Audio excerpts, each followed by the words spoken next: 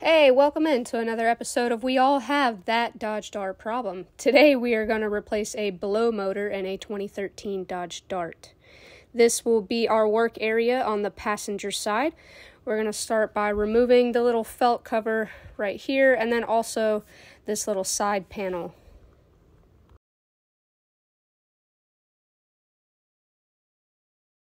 This will probably be one of the easiest things you replace. Maybe like 20 minutes of your time. It's not bad at all.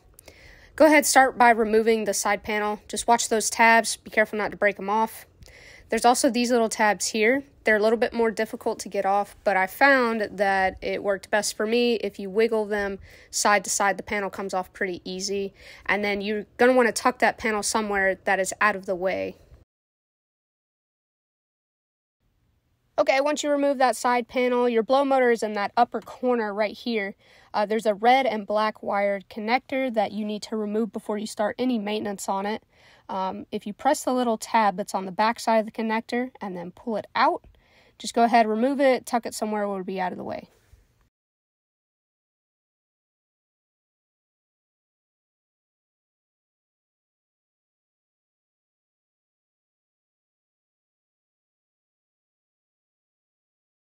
There are 3 of these bolts on this blow motor cover.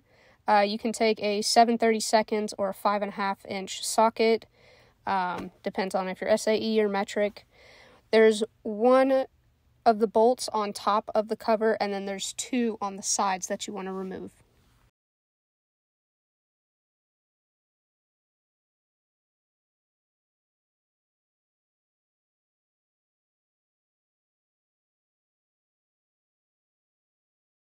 Once you've removed the bolts, you can go ahead and remove that cover off. You don't need it. And then go ahead and pull your blow motor out. It just takes a little bit of wiggling, but it comes out fairly easy. And then this is your old blow motor. Now we're going to go ahead and install the new one.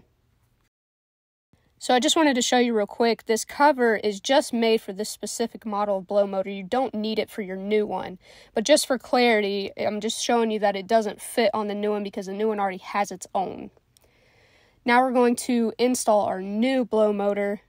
This did take a lot of wiggle with one arm, but it was fairly easy to get in.